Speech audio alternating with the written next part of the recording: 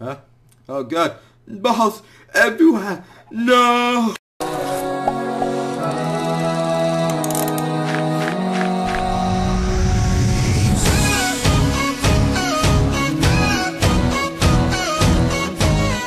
What is up, you strangers of the internet? I am Rockman250x1 and welcome to my channel. If you're new, don't forget to hit that subscribe button and like if you really loved the video, and if you really did like it, don't forget to hit that favourite, even though it may not be your favourite video.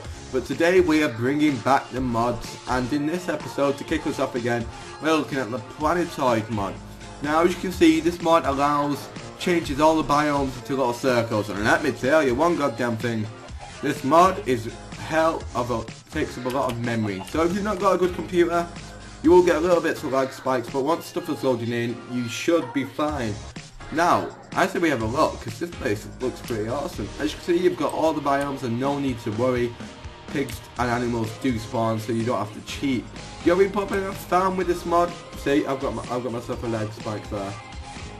There we go.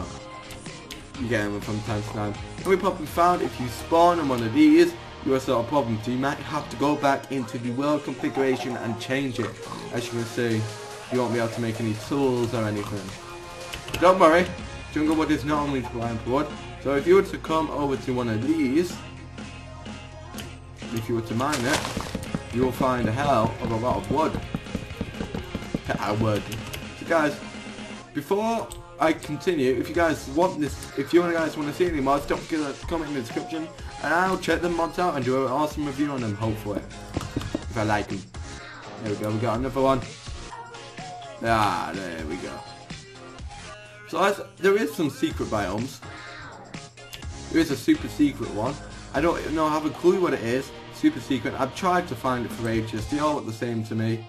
But you can go to the Nether. I will have a look if the Nether's the same, but I'm guessing it's not. You can find the glowstone. You can find glowstone squares. So if you want to be surrounded by ultimate light. Sorry guys for the lag, the chunks are loading in and this really is random. Now this is supposed to be the sea biome, and as you can see, you guys want your squids. You've got them. I still could chill with the squids for a bit. Hey squids. And also you've got your lava biomes. Now ores do spawn. But I'm not sure about the diamond. Probably spawn around level 12, probably, I don't know, maybe right at the bottom. We'll see if we can have a look through any, but I'm really not sure. I can see redstone, yeah.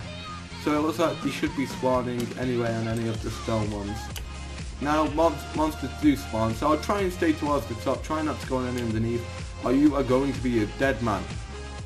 Now if you're wondering what happens if you fall off, basically if you don't hit one of the things when you're jumping, you will fall into a pool of water, and you're just going to have to try and swim, and hopefully you'll have some blocks on you, but if you don't, you're sort of screwed. But you will come across these small ones where you can dig your way up. As you can see, the mod creator has really implemented that into the mod. Now, let's have a look into the Nether, because I'm not really sure on how the Nether works in this, so let's go and have a look. I'll be back right back. Okay guys, we are now in the Nether, and that portal is really loud, but it doesn't look like this has changed, so if you want to go live somewhere flat, but maybe get killed all the time, head here and you should be fine. Now I'm guessing it's the same for the end, just a normal. It looks like the only changes are in the overworld. So guys, thank you for watching. This has been Rockman250x1. If you really liked this video, don't forget to hit that subscribe button. If you really loved the video, don't hit that favourite button, even though it may not be your favourite video. I'll speak to you tomorrow guys. Bye bye.